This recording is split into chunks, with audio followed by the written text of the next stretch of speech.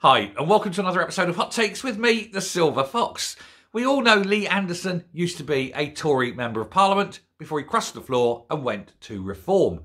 But what people may not know is that his wife, Sinead, is actually a Tory councillor.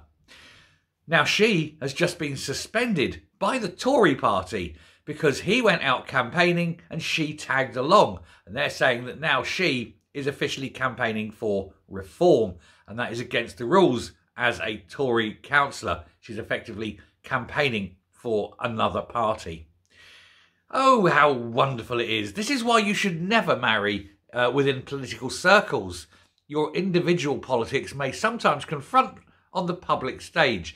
Now, she could argue that she was just going along to show support for her husband as a dutiful wife, rather than doing active campaigning.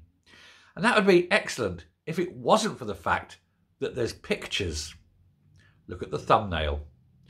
We will bring you this and just keep you updated on it. But she's been effectively suspended pending an inquiry, and she could have the whip removed. Maybe she will join Reform as well. It may well bite them in the arse. Thanks for watching. Bye.